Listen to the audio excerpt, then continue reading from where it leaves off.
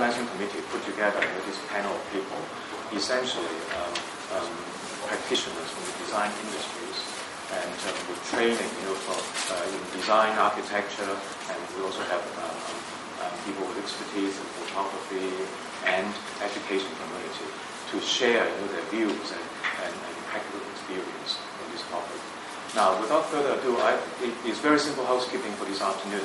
We're going to show a minute video clip, and then we can use that as a prelude to start the discussion this afternoon.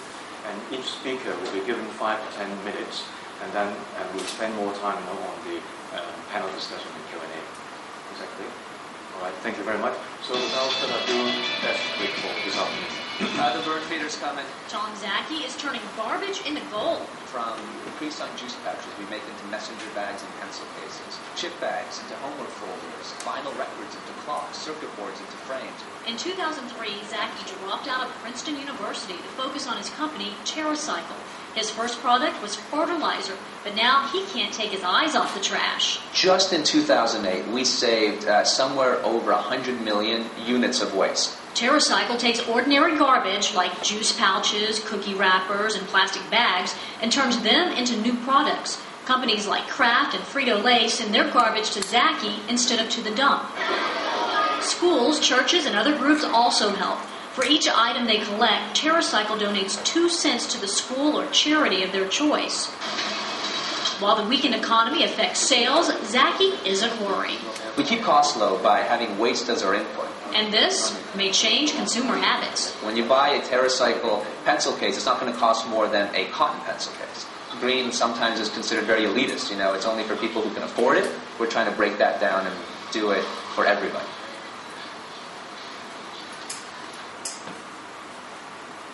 Okay. Now, this is a clip, from the USA, and this company is renowned in their business model of how you turn the trash, basically, garbage material. Upcycle means value creation. It is something that could be used. And so this is something that, the society in the West or the international community are more, well developed in the concept.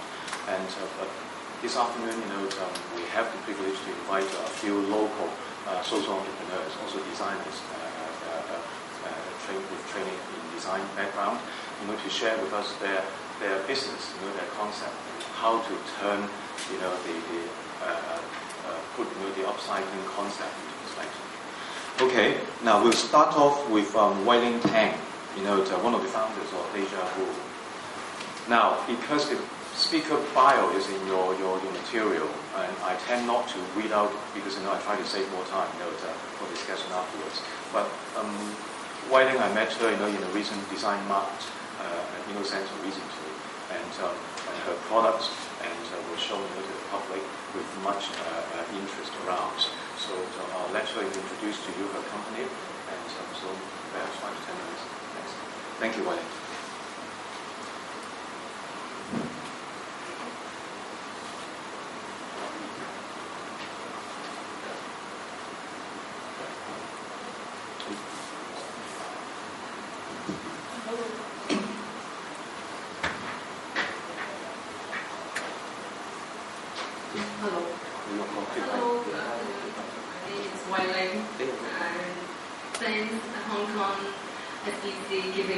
Chance to share my very green experience to you.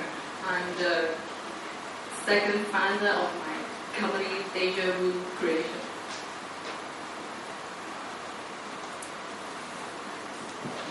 My boss, my corporate boss, she's the first founder of Déjà. She's away to Shanghai for her academic trip, and I was invited to become her partner in March, and various of the material has been developed for upcycling. They are newspaper, plastic, banners, and reclaimed letters that we receive from factory. The idea of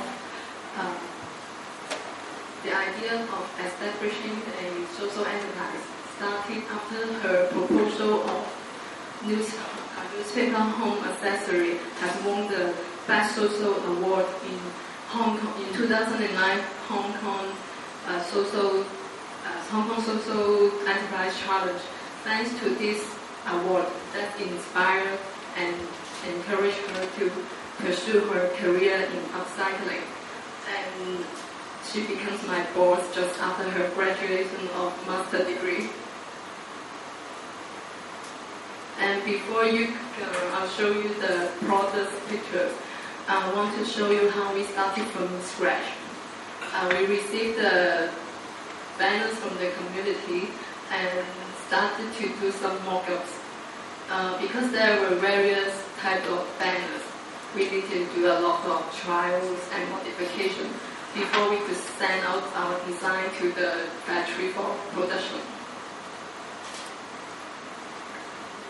Why upcycling? The reasons are simple. We want to save this useful material and so save our landfill, already full landfill, which capacity can only last for another 10 years.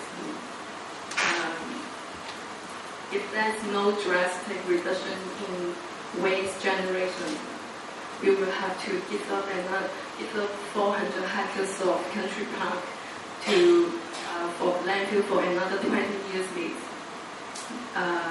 That was the picture. This was the banner we received from Hong Kong 2 weeks ago. That was 30 meter long, brand new, and good quality. It was being abandoned because it had defects on the printing. If we did not go collect it, we just simply threw away after just born. And the life of banner is so short, that's why we are here to extend their life by turning them into useful and durable products. They are waterproof, beautiful, colorful. Why don't we use this nature to make something nice? So our products are called Déjà Vu, means you have seen or experienced somewhere before.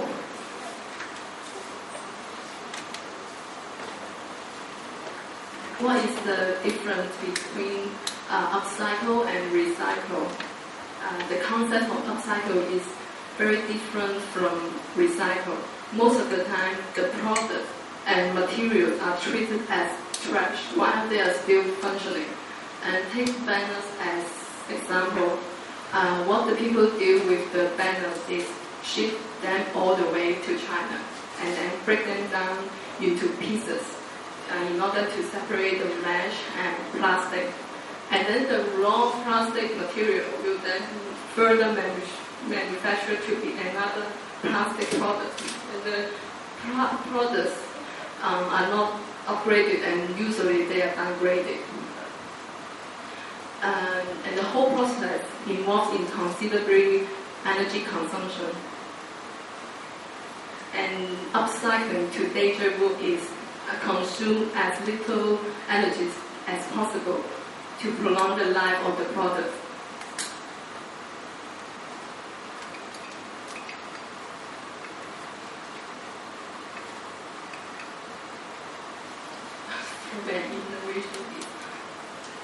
Okay, here's our objectives and missions to promote the eco-friendly lifestyle and promote the culture of responsible consumption, because an irreversible consumption can endanger our future because it wastes useful resources and raw materials, and raise awareness on global social issues by donation and campaign, and help the social disadvantaged group by giving them job opportunities. This is our current working mode, from collection to production.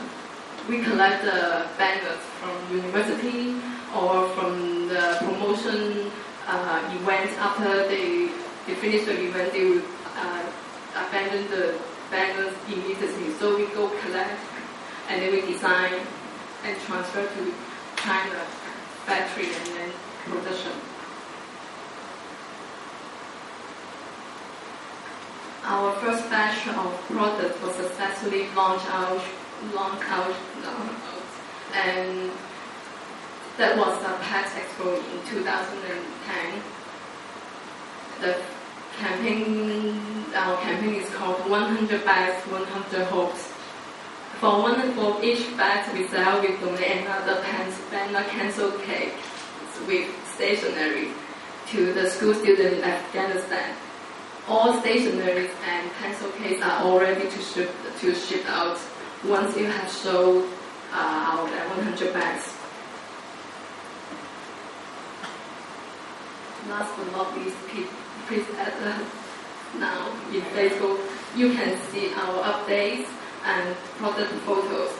And most important, you can pre-order and order there. Thank you.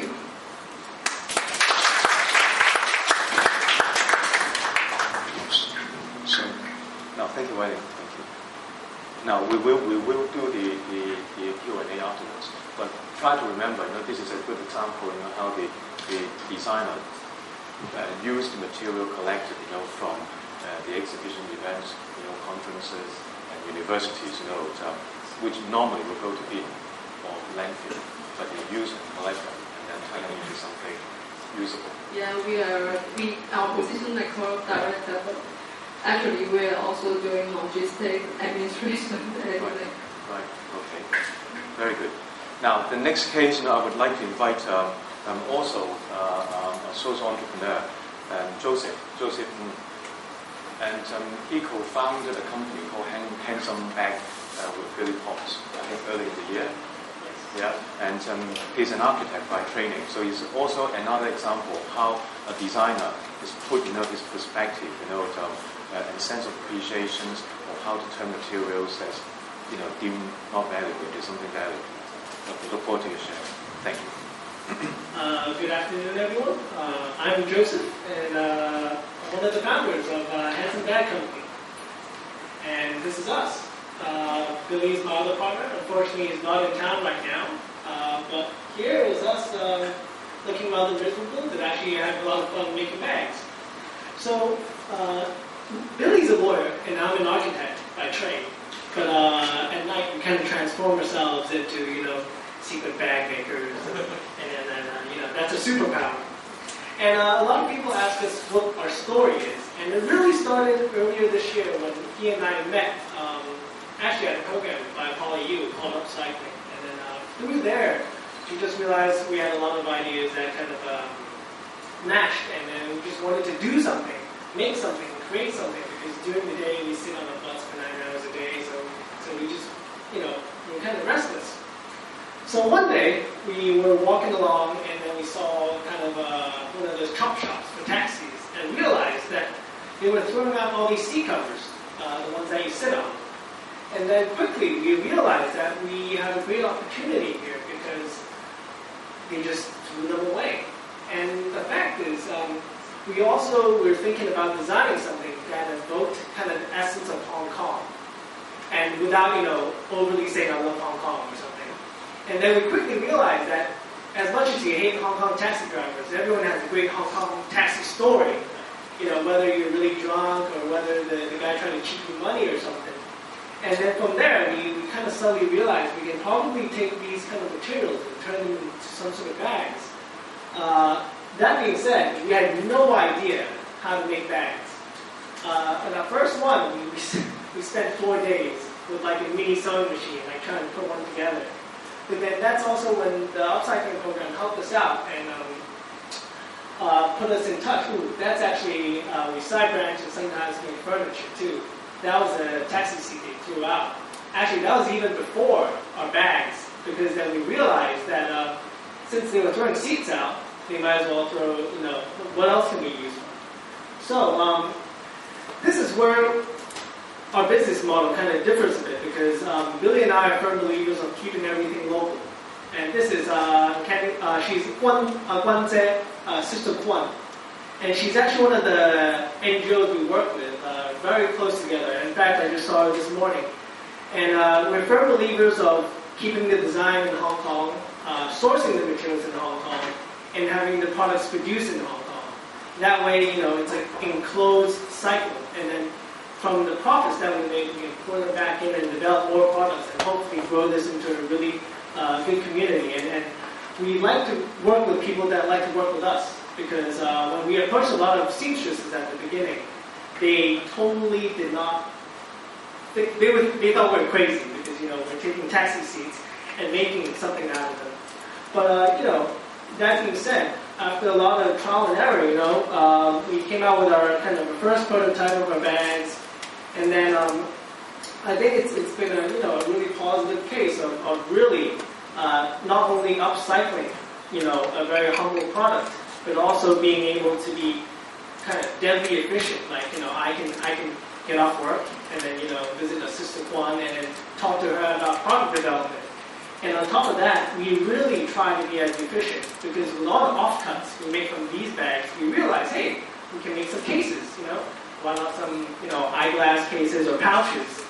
And from there, we realize that there's just a lot of little details we can incorporate, and it's been a pretty crazy journey so far. And these are materials you find in the taxi and so on. And to end with this, we actually put together a short video of the story of Sister Kwan and our relationship so far as a bag company. And hopefully you guys can enjoy it. 咁係唔啱我科嘅喎，完全。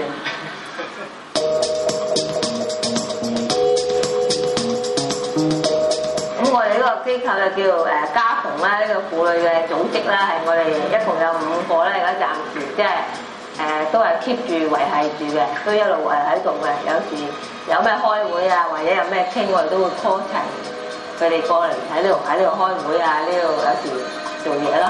唔係，因為佢之前我哋有一日睇到報紙，佢又係招我哋班婦女，即係話係識車縫嘅嘢啊，或者做衫啊，有呢種技能啊，咁招募我哋就去見一個盧小姐咯，佢係都係差唔多係社工或者社企嗰類咯，咁就我哋初見面都有20幾人，咁後尾見過幾次面，開幾次會，咁低晒啲人咯，咁後尾剩咗得翻幾個啦，就大約而家我哋呢個會有5個到咯。我哋自己會做一啲不同嘅嘢咯，因為我哋本身淨係識做布藝嘅嘢咯 ，NGO 嗰啲咧又叫我哋試下做下其他嘢，咁所以有一次咧佢就將佢哋嗰啲即係啲衫換季嗰啲衫換咗出嚟。咁之後就攞咗10幾件嘅俾我哋5個婦女，咁我哋每人攞咗幾件翻去就將佢改變用途。咁我改變咗2件咯，將2件3件就用翻2件3件啦，做咗啲袋啊、頸巾啊咁咯。如果佢有去集成嗰度，你可能見到我哋嗰啲產品啦。最近就因為阿華基，即係又係另外一個 NGO 又係咁樣，我哋已經都見過10次8次面㗎啦。因為之前都係車過幾次啲產品俾佢。攞去做展覽啊，同埋攞出去俾人睇啊，都 OK 咯。咁之後就介紹咗阿俊哥，叫我車呢啲袋咯。但係我哋睇見嗰啲袋，我話好有難度喎，咁試下挑戰下咯。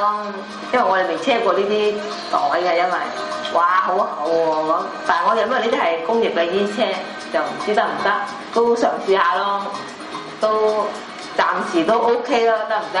創意都無限嘅，不過但係揾食就揾唔到食㗎噃。可能唔知佢哋政府有冇資助啦，我哋唔知佢啦嚇。就係佢一味叫我哋試下嘗試創其他嘢出嚟俾佢展覽咯。咁啊，大家我哋都係嘗試下，因為我哋係未做過呢啲嘢，咁又當學多樣嘢咁啫嘛。因為我哋純粹係佢哋車衫車褲，我完全冇問題。但係做袋係會另外一門嘅學問嚟嘅，因為我哋做開女裝袋，唔知你男裝袋係點樣先至啱用啊，或者高低闊窄啊，或者長短啊，係咪咁？如果我係自己用就 OK 啦，自己滿意就係咪先？但係最主要你男仔用又唔同女仔用法咯，係冷門啲咯，因為通常都係會學可能學設計嗰啲先至會做呢啲咯。但係可能你哋唔係呢科喎，都有興趣嘅點解？只好，因為我哋都係中意車嘢，同埋中意即係車翻啲有用嘅嘢啊！你明唔明啊？尤其是自己創到嘅，自己仲更加開心添。唔係話攞錢買就 OK 啦，係自己親手做嘅。所以我哋做咗好多時啲公仔啊、袋仔，我哋都會送俾人，都好開心㗎。你即係自己做出嚟嘅嘢，即係織冷衫或者係做咩啫嘛，自己做嘅嘢出嚟就係 OK 㗎。唔好攞錢買，冇得計呢個價值嘅。係啊，因為你係得貨或者得呢啲料冇嘅，你先可以揾咯，係咪先？即係咁樣咯，即係乜獨一無二，我就當佢係板咯。你起貨都起唔到啊！啲全部都係板嚟嘅，即係咁樣。如果買咩樣都有啦，係咪先？或者用錢嘅價值冇得計嘅，所以我哋就 keep 住就係中意咁樣車自己做，又做呢啲嘢咯，有創意嘅嘢啦，或者自己人欣賞嘅嘢咯，就係咁啦。Thank you. Right, thank you very much, Joseph. Now, I guess later on in the panel discussion, we can ask them about what urged them to take this entrepreneurship. I think it's always inspired people to start something totally different. Now, coming back to a bit on the education perspective, the next speaker is Marsha from the School of Design, Polytechnic University. Now, I understand she's going to talk about some case experience in Cambodia, people working on social innovations. Now, let's see how the people utilize the concept and put the same perspective and views in a different territory. Right.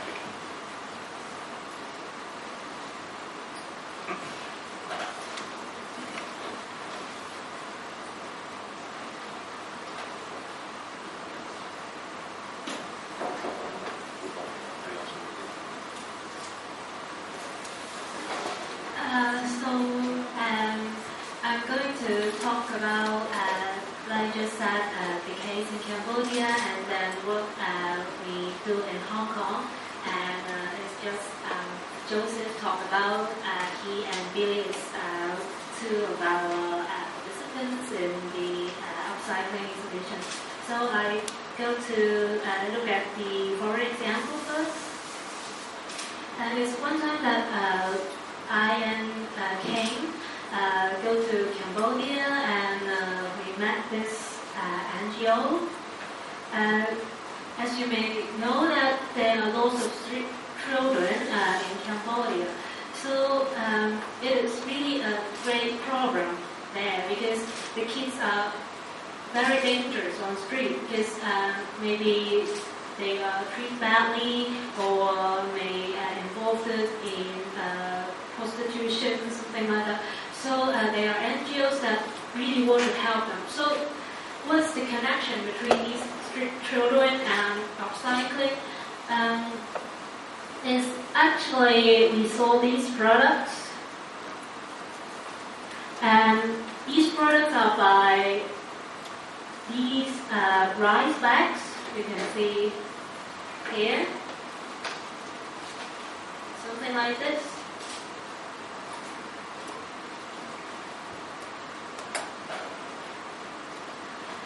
We saw this, and it is made in this shop and factory. So we go to ask what is happening, and they just tell us that they are trying to help the street children by introducing how to make these upcycling products to the parents. So the parents can learn it, and then they make products and bring it back to this shop, so that this shop would buy the product for them if the quality is okay. Then they have to do one thing is they have to promise not to send their kids on the street again. Is that they have to send their kids to school or to training if their kids is not very young. So actually it helps the parents to earn quite a good sum of income.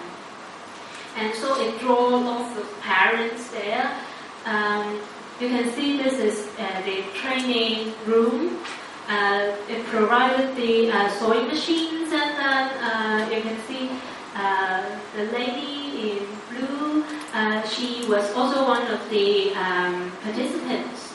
but now she got very good skills, and then she go to teach younger newcomers how to sew these bags.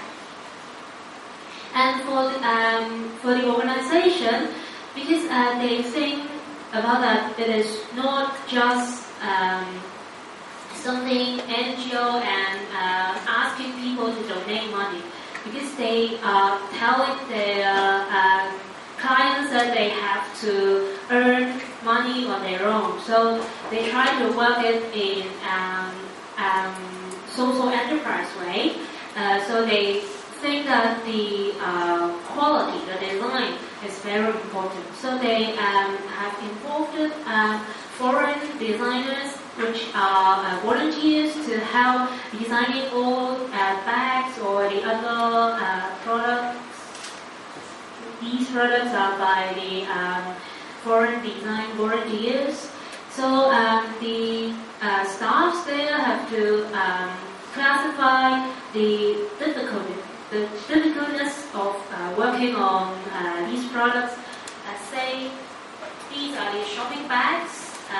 In the shop you can have this, and you can buy this, and then add say a few bucks of a few cents, and then you can have these shopping bags for your goods. So this is the easiest one, because it's just paste the newspaper. So it's training from easy techniques to more difficult ones like this. Because for this one you have to make all these little bits and then make it together. And if you have good qualities on these, you can have some senior training on sewing bags, something like that. So actually it helps in different aspects. First, the parents can earn money, and then they can stay at home to work on these products. So they can take care of their kids. And then the kids can go to school and no longer stay on the street.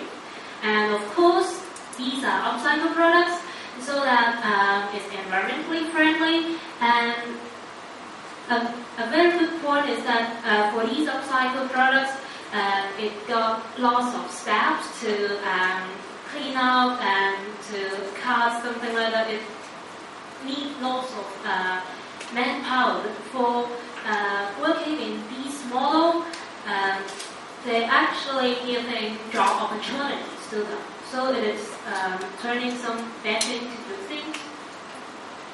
So they also have good network to sell. All their shops near the tourist spots, so that because for the Cambodians, they might not think that it is good, because they always see these rice bags. Oh, why I have to pay a lot for these? But for the visitors, we are very happy to see this. Wow, this is very trendy. So it is their tactics to focus on the foreigners and visitors market.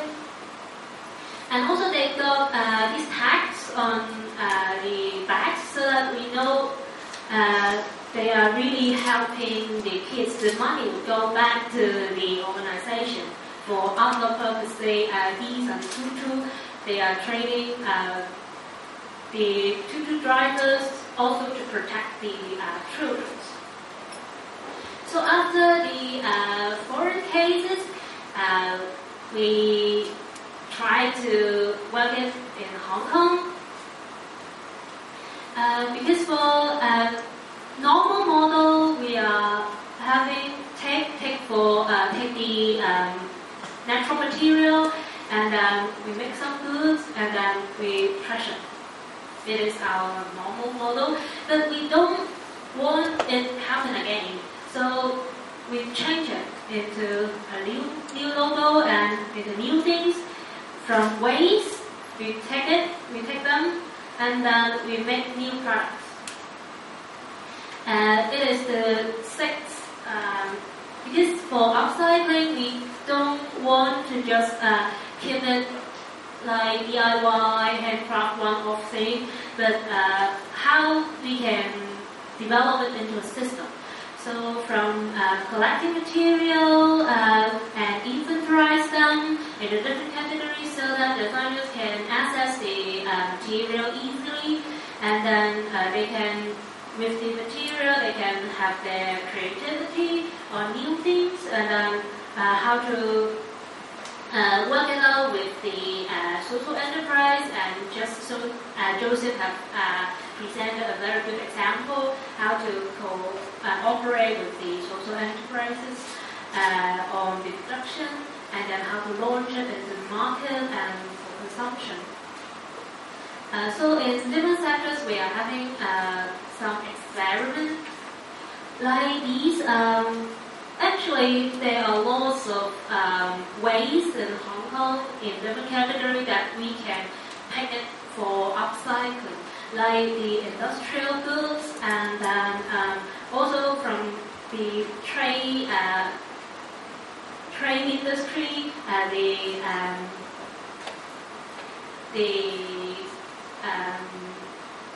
and then also domestic waste. So like the bottles,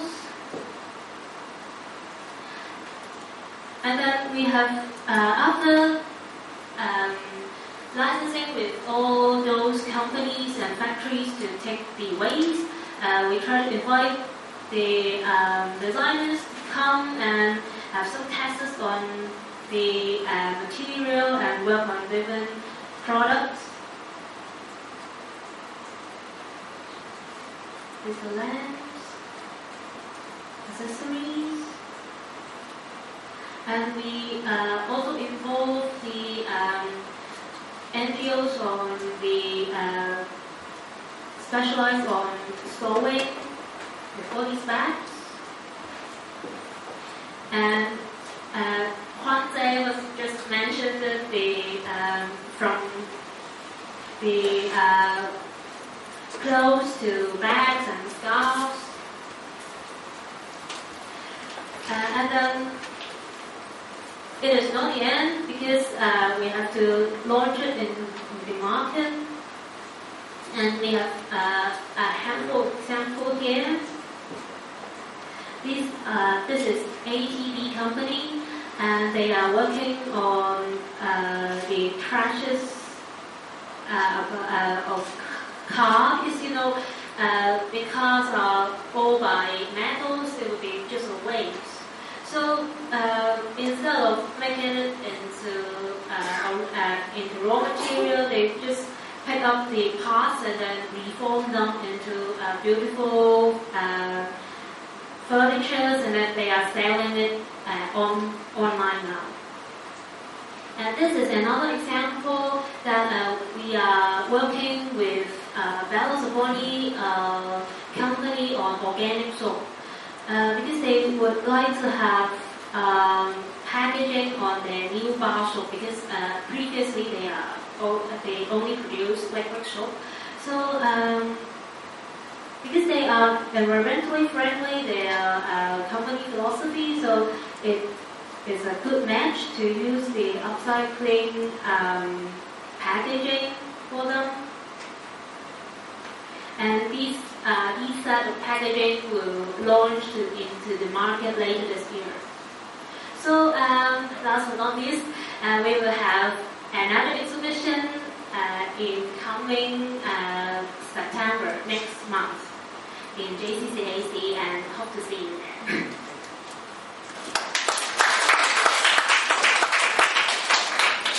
Thank you, Marsha. I think we're seeing another interesting case where design definitely can penetrate different walks of life and different perspectives and applications. Now, what we've seen is the sharing from the design practitioners, relatively young, and also entrepreneurs as well. But now we'd like to switch to inviting Professor Stephen Aishman to share some of the experience. Now, perhaps you would also use some of your experience from mentoring photography experience. But focus on design. Yeah, but increasingly, I think it's important, to put perspective in design thinking. Yeah. Now, what we have been, through the prior two cases of practical experience, how the designers get going, let's roll under the sleeves and do it.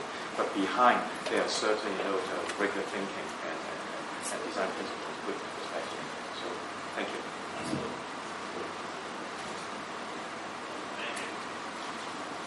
Hello, so I'm Professor. Can you hear me?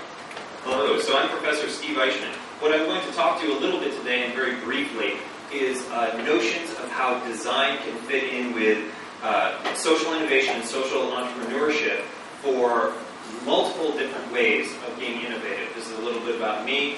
I'm the Associate Chair of Photography at SCAD. I'm a professional fine art photographer myself. We also do documentary work, documentary photography, all of the above. But today, I'm mostly going to talk about concepts of design and how people begin thinking like a designer. And here's one thing that I'm really interested in talking about today is mostly exactly what social innovation means and also how it fits in with larger corporations. This is one thing that people often don't think about.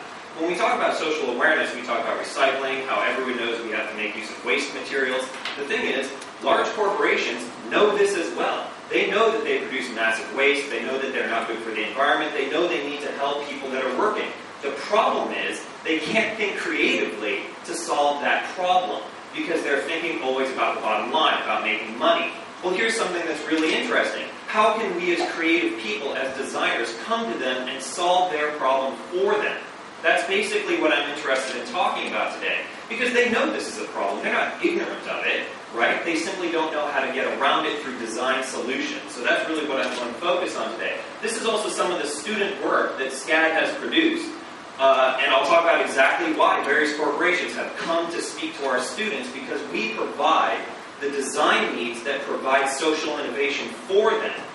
Remember, design thinking is essentially the ability to combine empathy, creativity, and rationality to meet user needs and drive business success. This is the real key, and this is really what I want to focus on and for everyone to understand.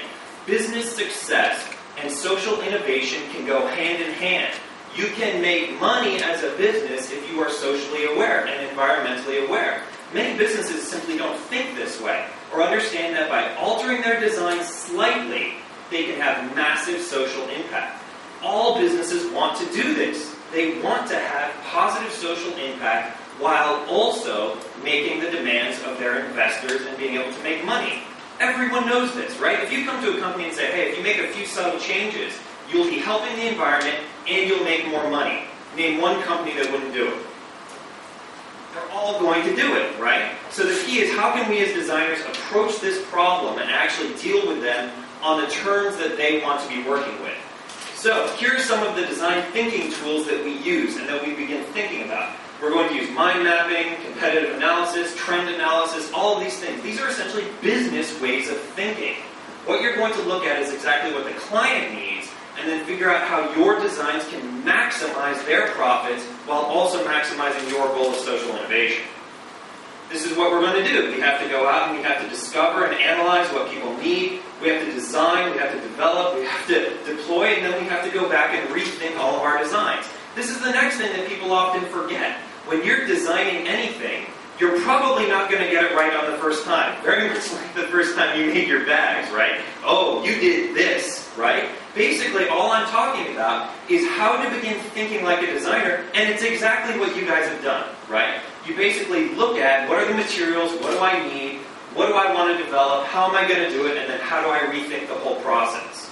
That's really what thinking like a designer is. It's about meeting the needs of the marketplace. The example I'm going to give is this company named HKSEC. HKSEC came to SCAD for one particular reason. The recreational water sports are dominated by one thing, and we all know what it is. It's jet skis, right? Everyone, when they go on a vacation, they want to get on a jet ski and ride a jet ski around. Well, what's the problem with jet skis? They're bad for the environment, they're dangerous, right? So HKSEC basically came to SCAD and said this. Right now we make these unbelievably awesome catamarans, right? Can a normal person, can you and I just get in that catamaran and ride it? No, right? This requires years of training. But they began thinking to themselves, you know what we can do? We can provide for the recreational market, we're going to take more jet skis off of the water and make it so that people, when they go travel someplace, want to have a fun experience that's also environmentally friendly. But here's the problem. We don't know how to design something for the normal person to just get in and ride. So this is what SCAD students actually did. They began analyzing, okay, exactly what do people want to ride in and what do they require? These are our students actually working on this design process. How can we actually make this happen? What are the things that are the most important? You guys can probably figure out number one. What's the biggest problem with anything on the water? It's getting in it, right? We have to design it so that everyone from, age 10 to age 60 can get in the boat. Things like that, right? The members of HobbyCAD actually came and talked to the students to figure out exactly what the needs were. This is them looking at previous design at HobbyCAD. Then this is the students, and they made this out of duct tape, right? Out of just regular tape. They actually begin designing and figuring out, okay, how can we make this recreational vehicle something that is not just competitive to the wave runners, right, to the jet skis, but when people show up, they'll actually want to get in it, they want to ride in it, it'll be good for everyone. This is them actually testing out their prototype. They redesign it through CAD. They completely design it through a computer molding system. Then they actually go and cut it, manufacture the actual product. They vacuum mold it the way that it will be done in industry. Why are they doing all of this? Because it's nice to come to a company and have an idea. It's completely different to come to them and say, you know what, you can actually do this, and it's efficient, and you'll make money off of it. This is the design team and actually what they ended up creating. And this is what they actually made. So they actually ended up making this HobbyCAD, and it's designed for anyone to come in and get in.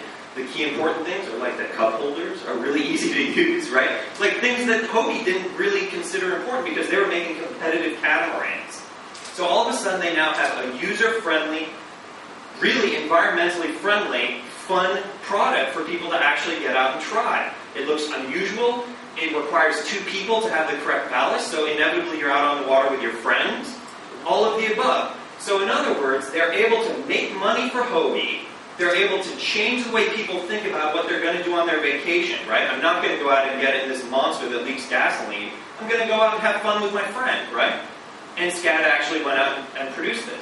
Another example is Red Bull comes to SCAD, right? And they're already thinking, we all know motorcycles churn out all this nasty gas and things like that, and Red Bull, of course, is supporting this. They're supporting a racing team, basically. So they come to SCAD and they say, I want you to design for us, essentially an environmentally friendly bike. I want to see what the future of motorcycles will look like so we can begin designing for it now and seeing how, essentially preparing for exactly what the bike in the future will be. So SCAD students design this bike. They design it so it doesn't have a fuel tank, so it's going to run off a fuel cell. They're going to design it to be absolutely hubless, right? So that this is a real bike. They built the bike. So they built and designed a motorcycle that will probably be the motorcycle of the future. Now the motorcycle really didn't work because the battery wasn't powerful enough to actually make it function. But we get the idea. In other words, there are these major corporations out there that are already forward thinking, right? And so designers can come in and say, this is an awesome bike too. Most motorcyclists, who here has a motorcycle? If you see this bike, wouldn't you be like, I want that bike, that looks great. My Ducati's good, but that looks better, right? So how can I use design in this way that's forward-thinking in some way? And how can I interact with corporations in the exact same way, right? So everything that you're thinking, you don't have to just think to yourself, oh, well, these corporations will never want to deal with me. They'll never want to deal with social innovation. They'll never want to help the environment. That's simply not true. They just don't have a creative way of thinking. This is a great example of working with VTech. Also, remember, when you think of social entrepreneurship or creating social change, there are other ways of thinking about it. There are other ways of dealing with these problems. What these students were dealing with is the notion that in the future we're going to have a lot more elderly. Yes, we all know this. We need to prepare for it now, right? So they, essentially VTech, came to a group of students and said, okay, we need to begin designing some things to help the elderly. We need to change our social way of thinking now and understand that we have to take care of the elderly. This counts as social change, right? As much as environmentalism. It's saying we need to take care of these people, we need to use technology in a friendly way. What you're actually looking at is this is a device that's essentially a very fancy scale, right? It's a scale so that when the elderly take pills out, it knows how much each individual pill weighs. Over here is a display system that keeps track of which pills have to be taken. When the user takes one of the pills out, it obviously reweighs all the bottles, and it can say whether or not they've taken the correct pill out. And it can time when the elderly are taking their pills. That's a great product. VTech is going to make a killing on this, right? They're going to make a ton of money off of this, while at the same time helping the elderly. Isn't that fantastic? That's exactly what you want to be doing, right? How can you use design, how can you use business to better the world around you, better the lives of people around you, and fit into a business model? It's absolutely possible. There's no doubt about it at all. I think what I'm going to end on is police cars. Police cars are an interesting thing because, at least in the United States, police cars are never made as police cars. They are all purchased Crown Victoria that they then convert into a police car. I don't know how your police cars work here. This causes a major problem. This is stupid. This is bad design, right? This is not the way it should be designed. Subsequently, the police officers, when they're trying to deal with their own vehicle, spend as much time dealing with the vehicle as they do fighting crime. They fight their vehicle as much as they fight crime. Does that make sense? We don't want that. We want the cops to be happy. We want them to be efficient. We want them focused on their job, not worrying about dials and things, right, while they're driving. This proved to be the single largest problem. The way our cop cars are currently designed, if you've ever seen American Cops or any American movies, right? We have a huge computer that comes out on the side, and so the cops, when they're driving, chasing someone at like 90 miles an hour, they have to keep track of 130 different pieces of input information. Do the cops need to be doing that? No. Instead, what they did is the students have redesigned everything to just have the minimal amount of input coming into the police officer. They don't need to know the tachometer, how fast the revolutions per minute are on their car. When they're chasing someone, they don't need that at all, right? So, boom, get rid of that, right? We don't need that. All we need to do is design things for exactly what they're going to need. Things that are extremely important without thinking.